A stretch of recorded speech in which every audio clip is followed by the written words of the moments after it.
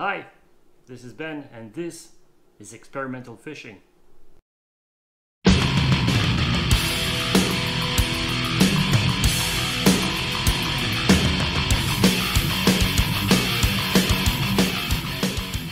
welcome back to the channel, and today we're going to talk about what I'll be using for topwater this year. I started topwater last summer, and I fell in love with it. So I got some better gear for this year. So I'll be fishing with the Okuma Serrano. This is a bass rod. It's in a 7.3 medium heavy. It's got Fuji guides and wind grips. And if you've never fished with wind grips, you should try it. Amazing. My new rods, all my new rods now all have wind grips. Love this stuff. I like it better than cork. And I paired this with the Daiwa Tutula CT Type R in the 8.1:1. So I need that fast action to get out of the weeds. And I put some spider wire braid. This is all new for me. I've never used braid in my life. So it's going to be an experiment, see if I like it. And I hope I get some good action on film with this, so you can get interested in topwater if you're not already into topwater. So next we're going to talk about my lures. So these are my topwater lures. I might add some more during the season. So this year I'm going to concentrate a lot on topwater. I started topwatering last year, and you know, like everybody else, I bought the Chopo. And the Chopo, or if you want to call it the Whopper Plopper, is very, it was sold out really quick. And the first hit that I got on this was, it scared the living crap out of me. You are about to shit your pants. Honestly, and that just turned me on to topwater, just because of that lure. I recommend anybody, but don't buy, like I bought all these colors. You don't need all these colors. Every color that I tried, they work the same.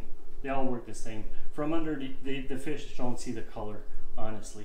Now this one's a little different here because I changed the hook in the back and I put a feather up its keister.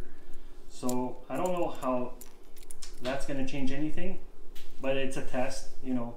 I'm experimenting, so we'll see how this goes, and if it goes well, I'll make a video on it with the attacks with the feather, and we'll see how that goes.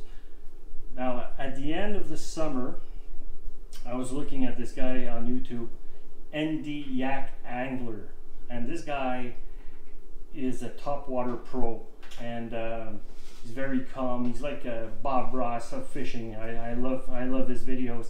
And he was using the spook, and his spook also was modified. He put a feather also in the back, and he uses this color a lot. This color is red and white, but he uses the saltwater version that has a lot of effects in the paint job. So I'm very eager to try this. I can't wait. Like I tried this guy on the last day of fishing. I got a hit, but I didn't pull the fish out, so we'll see how this goes.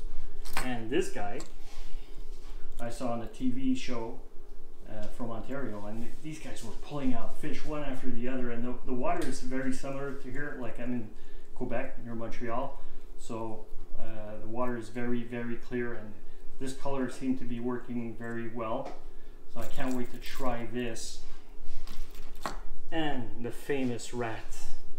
The rat. This I cannot wait to try. I don't know if you guys seen videos of the rat, how it works in the water. Beautiful. It's a beautiful lure, and I got a really good deal on this.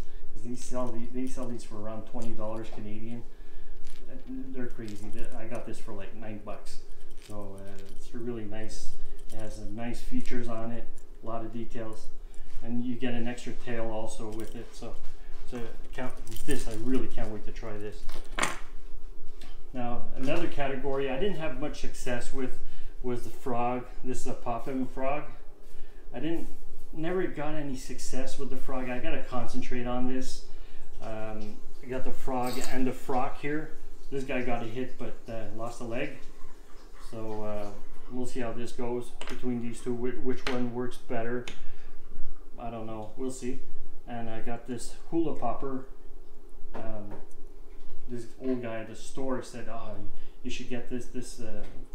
You know, the fish loves this." So can't wait to try that. And the last category is poppers. I haven't tried much, to be quite honest. I tried it a bit, but like I said, I got to concentrate more on the overall TopWater experience.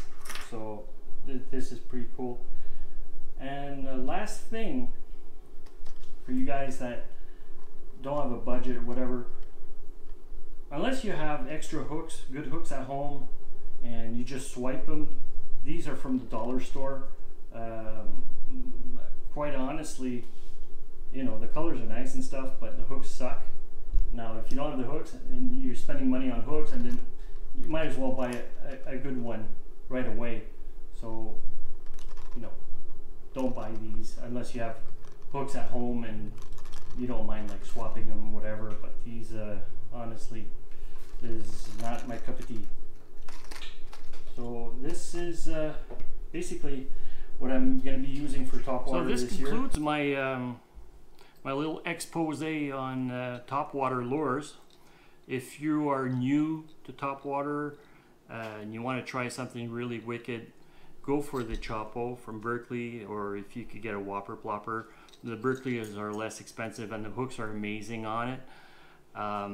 The action is great. I love it. Even my mother-in-law got one, so, and she's just like a worm fisher. Like she just puts worms on her hooks and puts it in the water until she waits. But she saw the attack on this and she got one. So I recommend it highly. Very, very good lure. So this concludes, and I hope you enjoyed it. And next time it's gonna be a different video. It might be about my boats and what to buy and what not to buy if you're going in the inflatable world, because I'm in the inflatable world. So see you next time. All right, ciao.